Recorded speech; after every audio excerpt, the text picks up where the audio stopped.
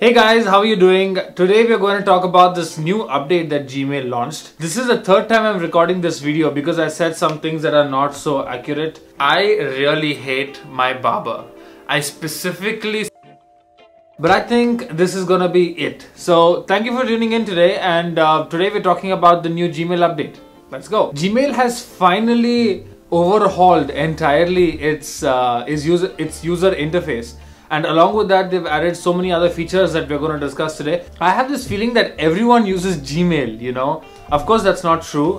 People use other stuff. But I just think if you don't use Gmail, then just hang out and see what it has to offer. Maybe you change your mind. Maybe you don't. First of all, I want to talk about the design language. Google has been working for around a decade now on something that they like to call material design. So this is like guidelines for Android. In fact, they want to implement this full-fledged on Android. Actually, they already have started implementing it. It seems pretty elementary when you say it out loud, but when you actually look at the efforts they are putting into, they are changing everything from shadows to selections to interactions, animations, color palettes, placements, and shapes of buttons, and so on.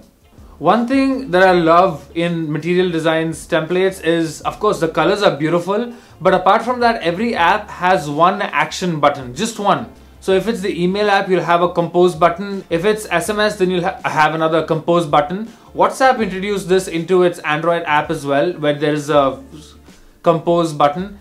I really like this because it just focuses on one task. The alarm has a start or a snooze button depending on what it's doing. It simplifies stuff. When I used Outlook for my workplace, I was like, where do I find how do I send a new email?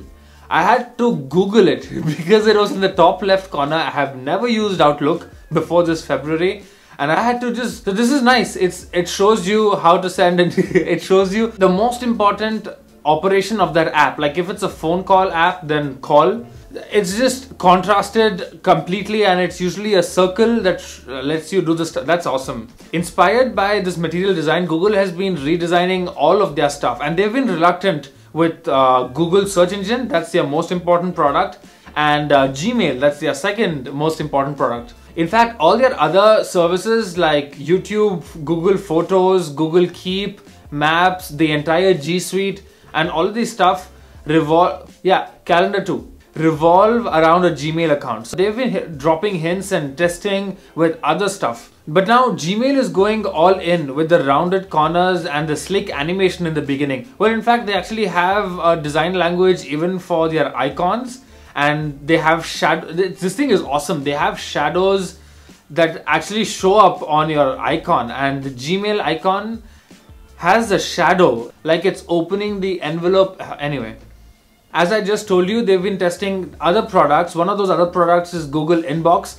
I don't know if you've heard of this, but it's your regular Gmail email, but with a fresh new interface. First of all, it was so much cleaner. It was this blue-white theme, so much cleaner, and it only showed you important stuff. The priority email debuted here before it got into Gmail, and now many other stuff from here is going into Gmail. One of those things is this quick view for your attachments. Instead of reading your entire email or opening it even, you can just click here to look at the attachment and have a gross idea of what that email was about and catch up with those things. It's like a bird's eye view at all of your important emails. Earlier in all Google apps, this hamburger icon used to mean change account or account settings, something like that. But now everywhere across Google products, this hamburger icon is actually minimized. It minimizes everything to the left. It's not like it's gone, you just hover and it's there. That's a nice touch, but it just gives you more real estate. That's smart. So the design is actually more intuitive than it was before. It's neater and less cluttered. Even the settings logo, when you just click down on the settings, it used to be so much cluttered in the old email, but now it's so neatly tucked away in categories, and it's so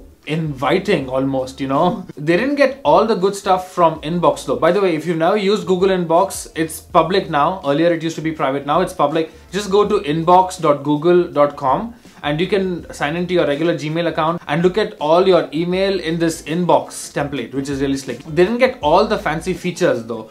One of these things that I liked was all the chats were not down here to the bottom left, but they were minimized in this chat icon up to the right, you know. And I don't use Google Chat, so it's not always in my face, you know, and in case someone does send me a message, I can click here to have a look at them. I think Gmail should get that. That brings us to number 2, all the smart stuff. Reply to all. Always reply to all. Have you been in the situation when you receive an email from, let's say, Yannick, and he has 5 other people in the thread, but when you reply by clicking this reply box, you only reply to Yannick by default and the other guys are not in the loop? This has happened to me so many times, and this is just inefficient communication. Now in the new Gmail, you can set your default to reply to all, because always reply to all. Unless you only want to talk to the writer, then you write to him, you know. As I said before, go to the gear settings and go through these tabs. There's so much that it has to offer.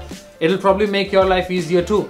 Thank you so much for watching this video. I hope that was helpful. If it was, then tell me that it was, because it does encourage me when you give me a like or leave me a comment about how it was helpful for you. If it wasn't, then leave me a thumbs down and tell me what part of it you didn't like. I'll see you guys in the next one, probably next week, and until then, keep learning.